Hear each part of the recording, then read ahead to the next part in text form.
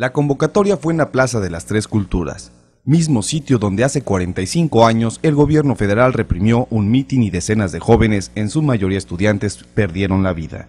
Hoy los estudiantes llegaron a la nueva conmemoración. Miembros del movimiento estudiantil de 68 encabezan la manifestación. 2 de octubre no se olvida, es de lucha combativa. 2 de octubre no se olvida. La marcha toma rumbo hacia el centro sobre eje central. Casi en medio de la manifestación camina el grupo de anarquistas, en su mayoría embosados, que no dejan de lanzar consignas en contra del cuerpo de granaderos.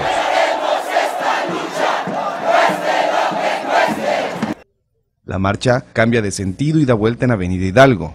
Ahí comenzaron los primeros roces.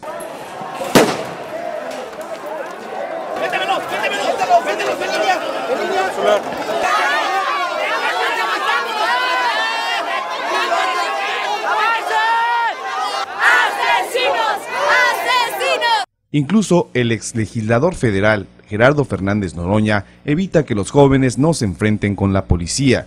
El caos se extiende entre el cruce de Reforma y Puente de Alvarado. Cierra los ojos, nada más, cierra los ojos. Cierra los ojos, es agua, es agua.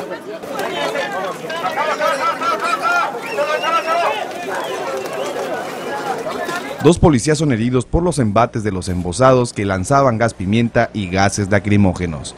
La caballería llega para reforzar el orden. Frente a Lotería, Reforma y Bucareli, los enfrentamientos no cesan. Piedras, cuetones, bombas molotov son los objetos que se lanzan. Curiosos y manifestantes corren al ver que los granaderos comienzan a desplegarse.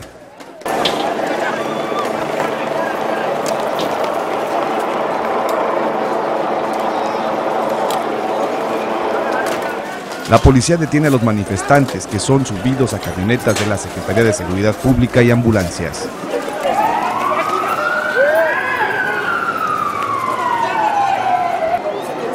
¿Cómo te llamas?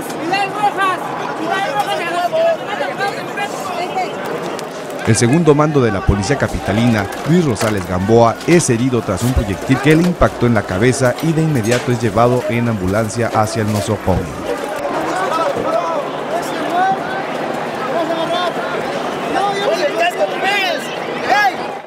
Las detenciones hacia los manifestantes no dejan de realizarse, uno tras otro son aprehendidos por la policía. En los enfrentamientos hubo varios lesionados, tanto policías como manifestantes.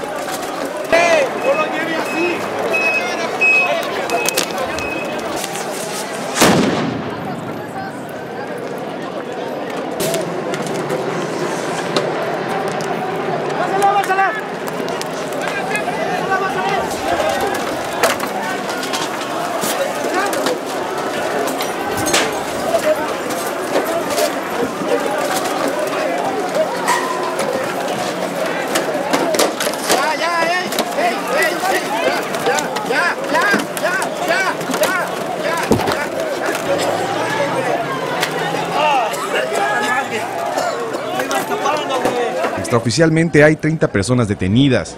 Según cifras de la Secretaría de Seguridad Pública, participaron 15,000 personas en este accidentado 2 de octubre en su aniversario 45. Informó para Nuestra Visión Noticias, Héctor Tapia.